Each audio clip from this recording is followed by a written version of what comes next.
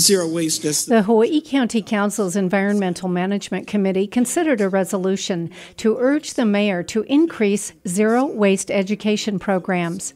The measure was introduced by Councilwoman Margaret Willey. This is actually one of a basket of zero waste bills that I'm going to bring forward over the next couple month or two. And a key to successful zero waste programs, as I see it from looking at ones around the U.S. that were successful, is really having a vital educational component.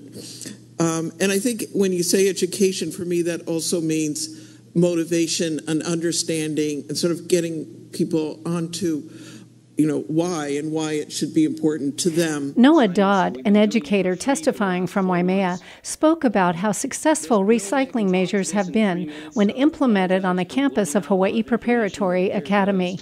I've implemented this year a 5-stream zero waste sort system at the HPA Village campus, K through 8. There's 10 of these systems strategically placed around the campus. They're color-coded. Green is compost, purple is mixed, yellow is paper, blue is high five, and red is rubbish. Kids were educated for 2 months prior to implementing these stations. They're now working excellently. We're diverting about 400 pounds just in the compost can alone. Diversion meaning it's not going to the landfill. The compost, in our case, is being processed on-site in the garden program. I can't really speak to the importance of zero waste and composting coming together, like I said, in 3 minutes. But this is the future. It does work. However, efforts like the one at HPA are difficult to implement across the entire county, according to the county's Director of Environmental Management, Bobby Jean Leathead Todd. People who are talking about doing 5-stream and at the various facilities, that's just not workable. One, because of space. Two, you have to recognize that we're out here in the middle of the Pacific. We ship all the recyclables out. We don't have end users here. And so you have to look at what you can achieve and what you can do. The other issue that you have to recognize is that because we are the only county that does not, as a municipality, provide curbside pickup, you are relying on people source separating at home and then bringing it to our transfer stations to a great extent. And that's one of the reasons why you have to make it easier for them, and that's why we've been doing basically the 2-stream. Now that the incinerator plan has been put aside, I think that we need to focus on this opportunity. There were some political undertones to Resolution 73-15. Mayor Billy Kanoy recently withdrew his plan to find someone to operate a waste-to-energy facility.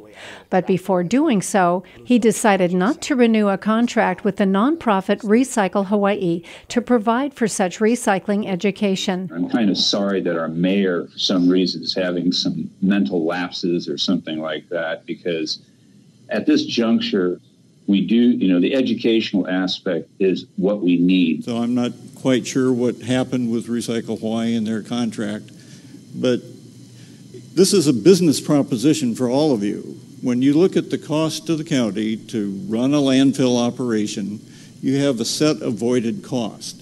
And so if that cost is $100 a ton, just to throw a number out there, and you can run an educational program for a small portion of that and manage to divert large amounts of waste, that's a savings to all of us. Council members balked at the idea of spending more government money on an educational component to recycling. So I think education begins in each community, and I'd like to see that each community would take hold of it instead of us always trying to rely on the county to pay somebody to come into communities to teach communities about that, when I think there are a lot of resources in each and every one of our communities. I don't know anything about funding sources. All I have is a resolution and a communication, and that's it. I don't have any supporting documents. And, I just don't want to do that to the mayor. Willie said she would work on improving the language of her resolution. I would be willing to change that. I think that I'm trying to get moving forward in this direction. Because the incinerator is now off the table, I think we have not only a great opportunity, but also an obligation to make efforts every way we can to implement our zero waste policies.